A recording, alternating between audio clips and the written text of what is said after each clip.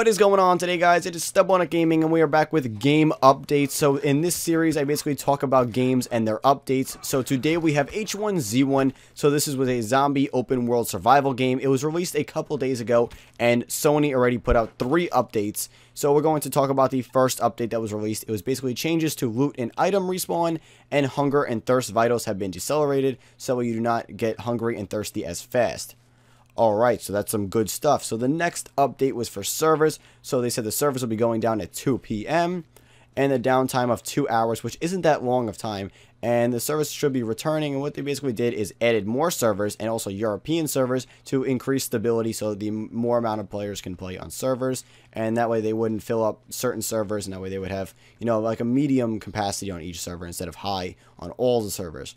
So the newest update was basically revised loot spawns, and your nameplate will not be displayed while you're in prone. And they also fixed metal doors to open, close, lock, and unlock properly. They have stick traps, dew collectors, and rabbit traps will slowly decay over time, but they can be repaired. So those are all the updates so far for H1Z1. So let me know what you guys think in the comments down below. If you guys enjoyed the video, do not forget to leave a like. And if you guys want to see some more from my channel, do not forget to subscribe.